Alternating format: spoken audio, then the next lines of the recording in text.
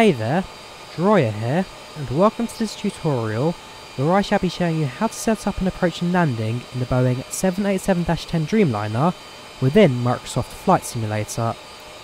I've already showed you how to set yourself up in the air, and so I think it's about time now I showed you how to get back down again. We are currently around 150 miles away from Helsinki at this stage, and therefore we'll now be ready to program the FMS for landing, as well as set up our ILS. I am using SimBrief for my FMS setup, and therefore it is recommended you have a flight plan at the ready to follow along.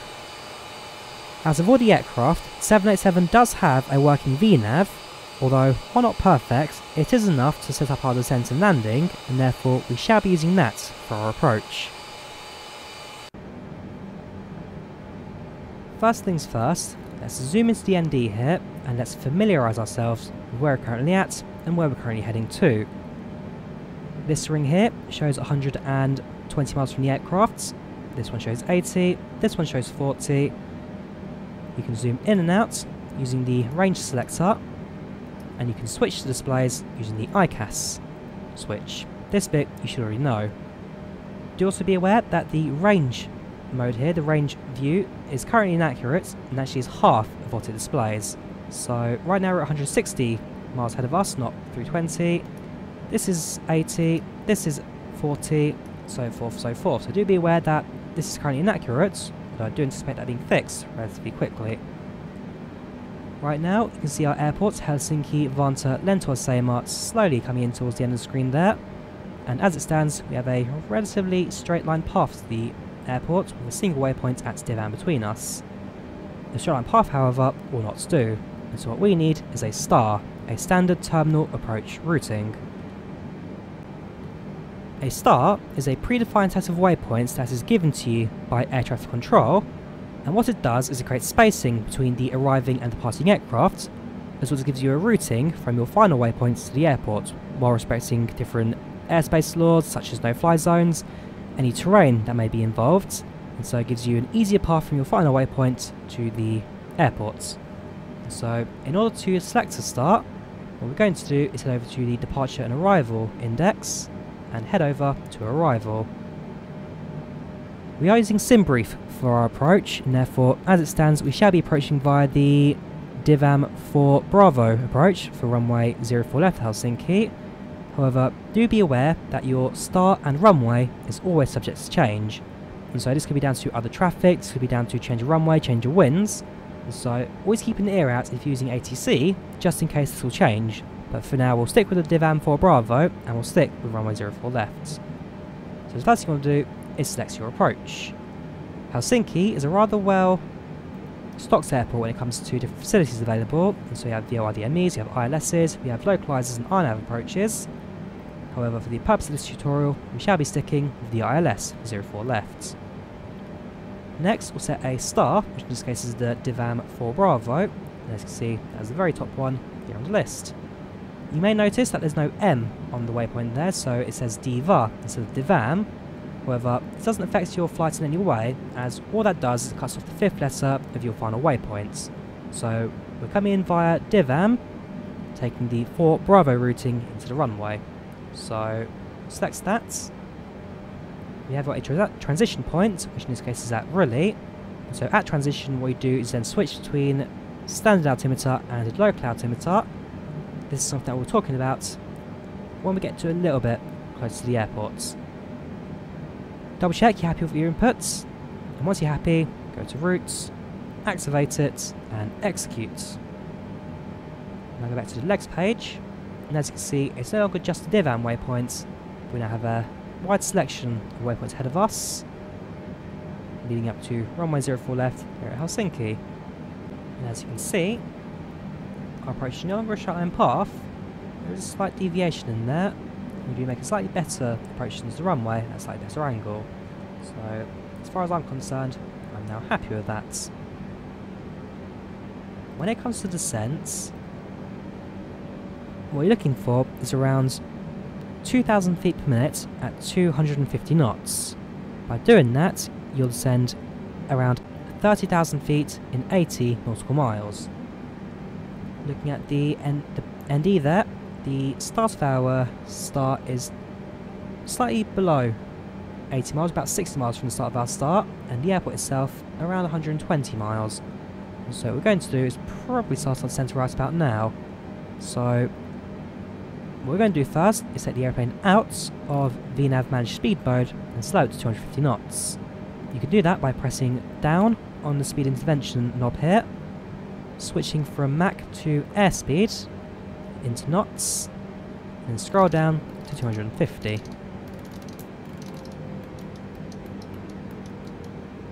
At this stage, the aircraft now starts to slow down.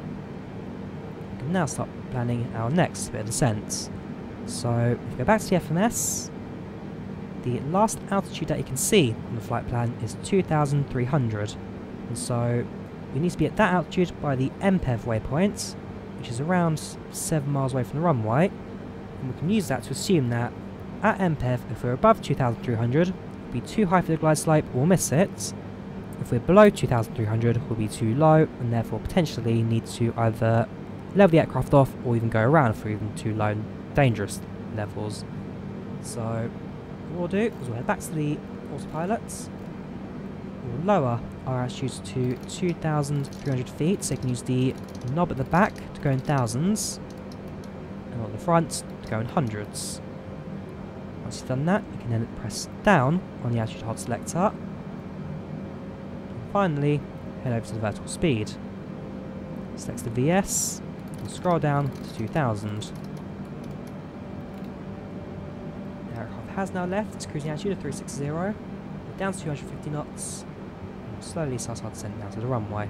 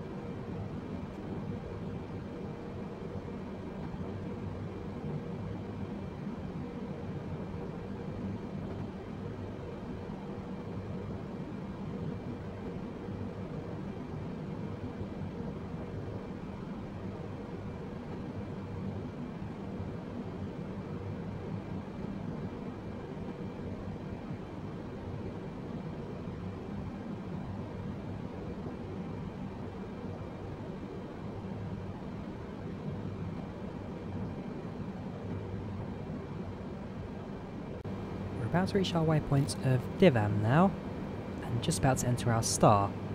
At this point, with 60 miles to go, past through 15,000, so perhaps are a little bit on the low side right now. So we'll increase our descent up to minus 1,000 feet per minute, so we can keep on descending, but at a much shallower rate. And with that, means that we'll be descending at a much slower rate, and just be able to, again, adjust our altitude, adjust our speeds, to ensure that when we pass through 10,000, we'll be slow enough, we'll be low enough, and we'll be easily able to connect onto the glide slope. Not long to go now. So far, so good. hit the divan waypoint, so now we're going to make a right hand turn, head towards Pexon, and very shortly after prepare the aircraft in for landing. Go back down to the FMS, we'll have one quick check of the navigation radios page. As you can see, as we set our approach for runway 04 left, it has automatically detected that it's an ILS, and has automatically picked up a frequency of 111.9. So you can come to the radio navigations page, check that it has picked it up, as in the 787 this is automatic, so there's no need to change your frequencies, no need to change your course, the aircraft does that automatically for you. Unfortunately, the approach mode in the FMS 787 does not work, but the upside to that is the VNAV speeds will automatically be given to you on the PFD, so we shall be following that during our approach, amongst other things as well. We'll talk about that more in detail when we get towards our final approach, but for now, we've set our aircraft, we've set the FMS up, our descent rate at the moment is looking fine for where we are, and hopefully, in just a couple of minutes, we'll be able to bring the aircraft in for a touchdown.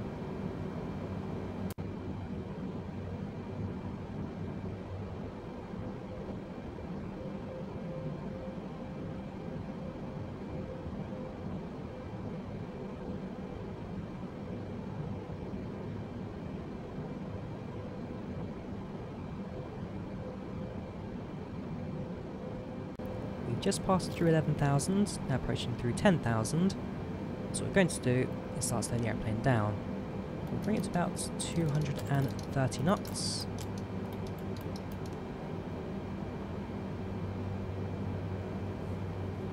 In a couple of moments, also the aircraft will turn on the landing lights as we pass through 10,000.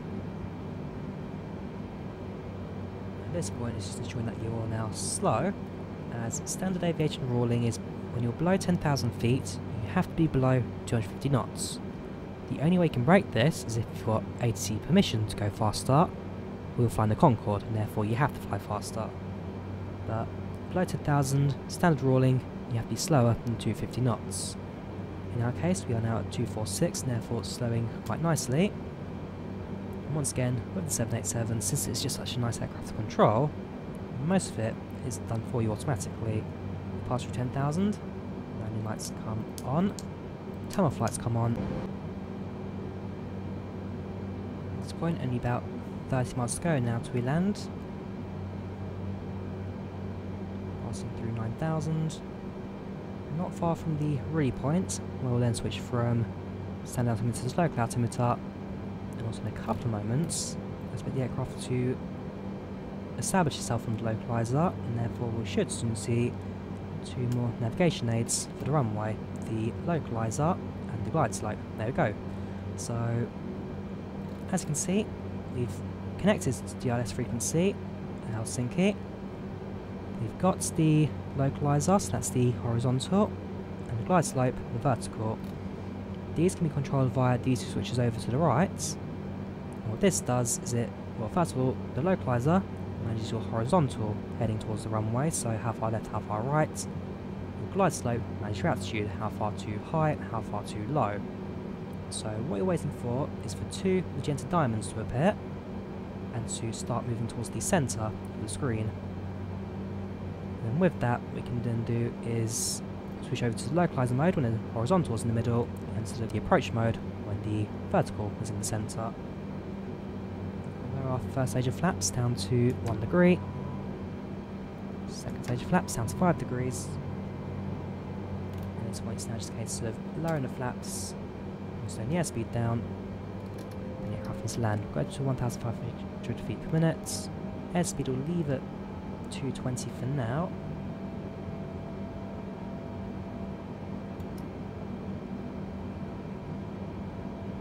Really it's just a case of now slowing everything down.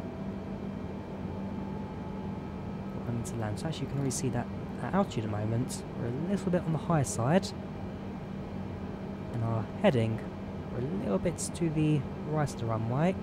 But for the most part we are currently bang on. Slow down to 200 knots.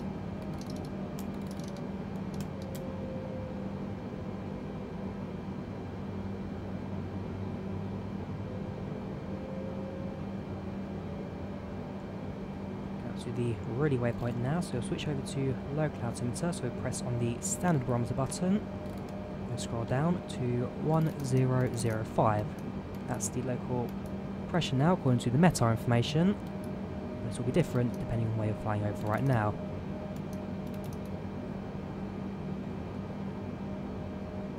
Runways in sight.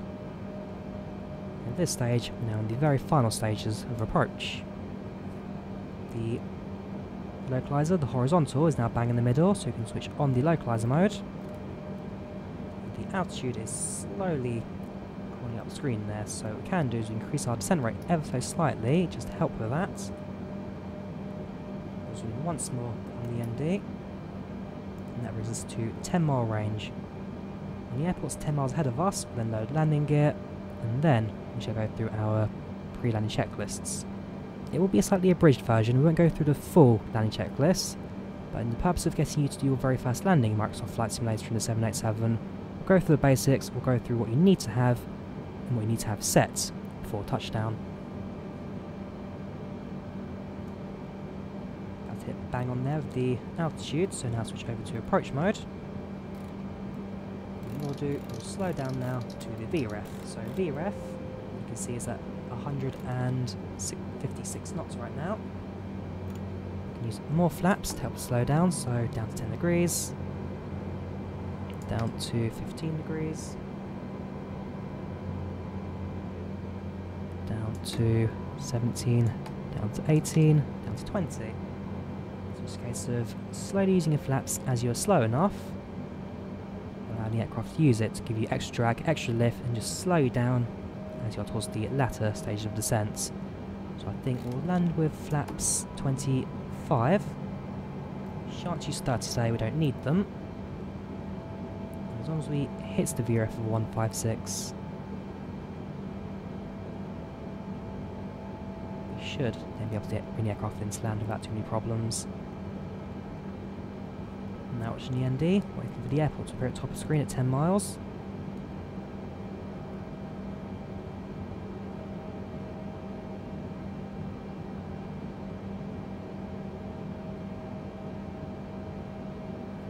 Wait, we'll set the auto brake right now to 2. And so depending on the weather conditions, depending on the length of the runway, you'll then have different auto braking. So the higher the number, the harder the brakes will activate.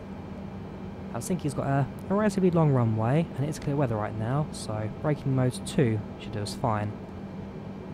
There you go, 10 miles to go. Gear down.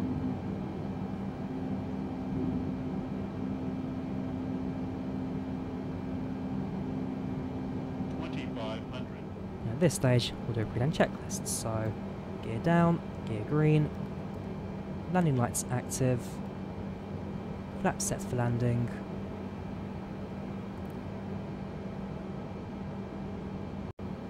If you're flying with air traffic control, you'll now have landing clearance at the stage. And therefore, our pre-land checklist is complete.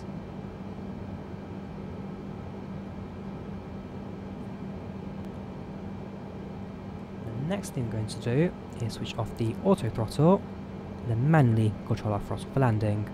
That way we can adjust speeds ourselves, and then when it comes to touchdown we can idle the throttle, touchdown at the very last moments. So we'll do that now. We'll turn off the auto throttle, adjust the throttle to about where the engines are right now, so in this case around 53%. We'll just hold the speed now, 160 knots. We've got 3 navigation aids for approach. You've got the crosshairs of the flight director, you've got the magenta diamonds of the localizer and glide slope, and also on the runway, on either the left or right hand side, in this case on the right, you have a set of 4 lights, 2 red and 2 white. Those are called PAPIs. They change depending on your angle of attack for the runway, so 3 red, 1 white, you're too low, 3 whites, 1 red, you're too high.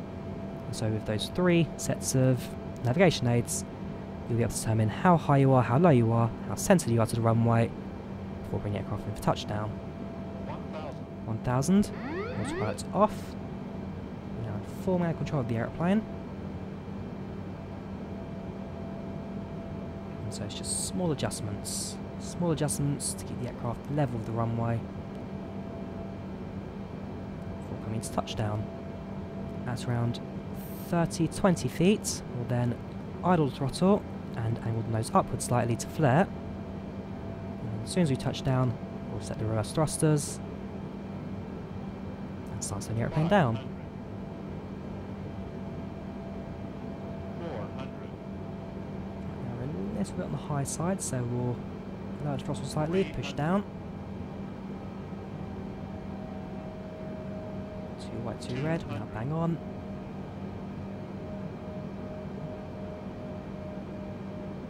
100.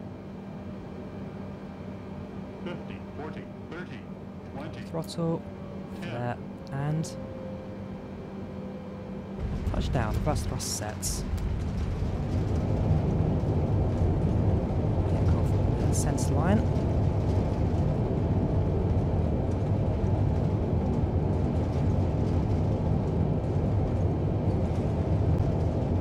knots, 6 knots, press thrust cuts.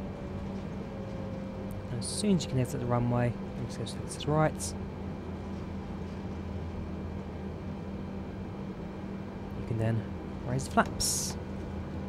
Landing lights off. Taxi lights on. And since there'll be a small delay between shutting off the engines and connecting these to the ground power, what we'll do is we'll hold the APU start switch for a few seconds. And at this point, now clear the runway and ready to taxi to the gates.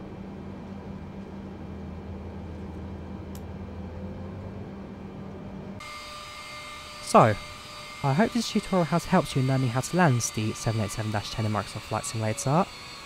And I hope that it has now led you to learn how to fly yourself and bring your aircraft in from takeoff now to a landing.